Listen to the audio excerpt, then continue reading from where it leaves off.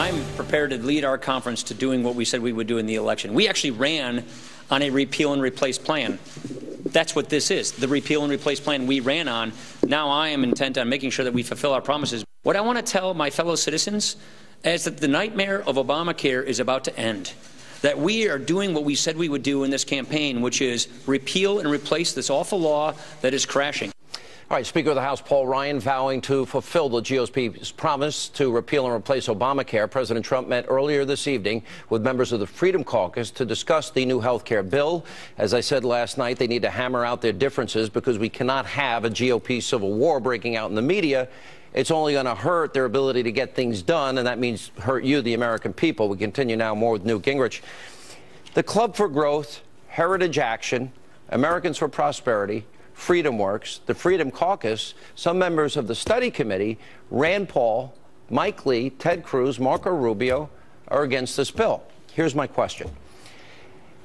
This has been discussed as their primary agenda item, Mr. Speaker, for 8 years. They released a bill, they rolled out a bill yesterday, and there's not consensus. Why didn't they build the consensus, finish the bill in the square that you told me about, how legislation gets made, how the sausage gets made, before they rolled it out, and then have, maybe I'm envisioning something that could never happen. A president with every Republican House member, every Republican senator behind him, this is our answer to Obamacare, and we're all in agreement, we're going to pass it today. Am I naive to think that something like that could have happened rather than the squabbling that's going on TV the last 24 hours? Well, I think it might have been done, but it'd be very, very hard. I think there are two key things to remember about where we are. The first is this bill is the beginning of a 3 or 4 or 5 step process. This is not the only bill that's going to come down the road on health care. But they knew what the criticisms were before within their own ranks. And you can divide the criticisms in a couple ways.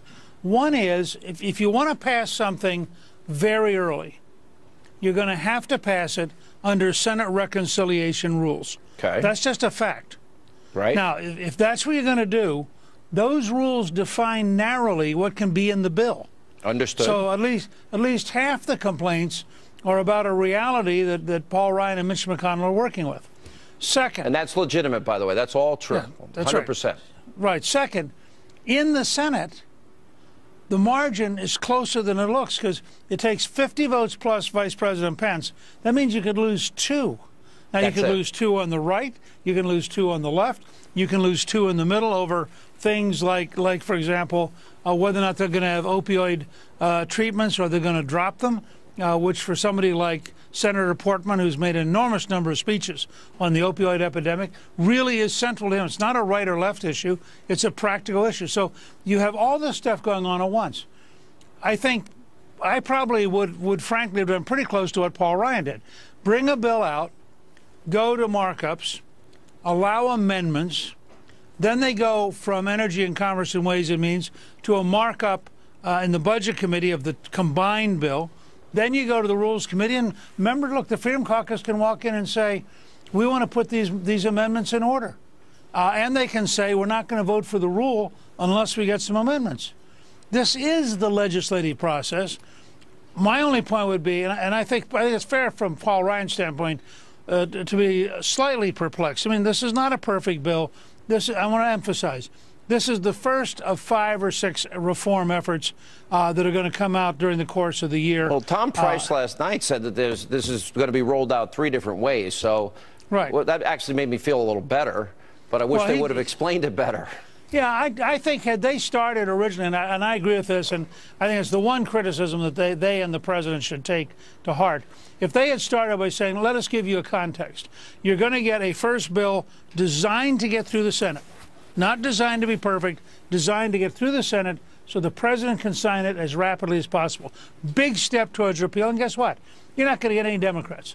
No Democrat's going to vote to repeal this. Right. Never. So that means you got to carry a narrow burden. Maybe I would have liked to have seen maybe a lot of these things resolved behind the scenes first. Maybe I'm naive. Well, no, I just think there's sometimes in the and I do think if you look, for example, at the Medicaid reform, it may be the biggest conservative reform since the welfare reform bill of '96. Look, I mean, these are not small things. But well, they've got to remember, they're going to now own this. They better get it right. Well, and they better plan on a second bill, and they better plan on Tom Price doing a series of regulatory changes. This dance will go on all year. But I want to say one other thing that's really important. The Republicans cannot allow the Trump administration to fail on this first big effort.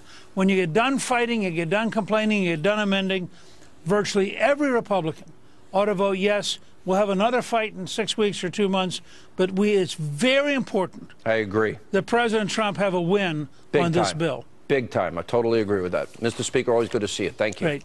Thanks. All right, we have more reaction to the explosive WikiLeaks allegations. Bill Binney, retired Lieutenant Colonel Tony Shaffer, and then later, a new report says President Obama is furious with President Trump. Well, all we've learned in recent weeks with all that, shouldn't it be the other way around? Michelle Malcolm will weigh in on that on this busy, super busy news night.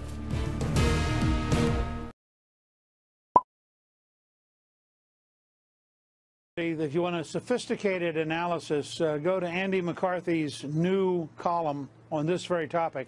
McCarthy was the prosecutor in 1993 who convicted the terrorist who bombed the original World Trade Center bombing back in '93.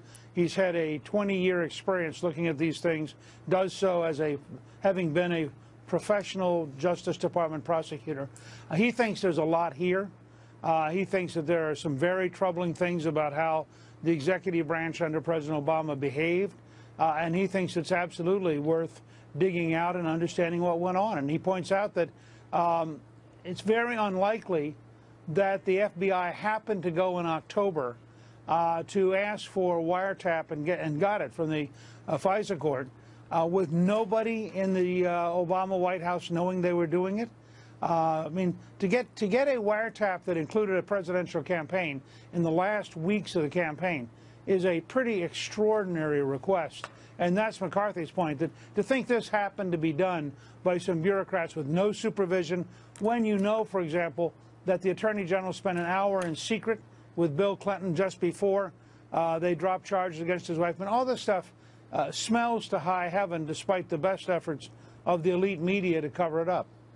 Well, I mean, what about that? You just heard Mark Levin's commentary on this. Mark Levin was on Fox and Friends going through points of evidence that showed that the Obama administration did, in fact, make 2 requests to the Foreign Intelligence Surveillance Court, FISA, and the first one was denied, but then the second one was accepted. It sure looks like maybe look, the White House, the Obama White House, rather, has put out this statement basically saying, trying to distance themselves from this entire story, that they did not order any of this surveillance. But we know that there were requests to put in a wiretap at Trump Tower.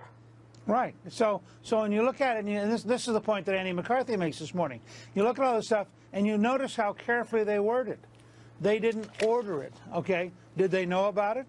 Did they approve it? Did they allow the FBI to do it?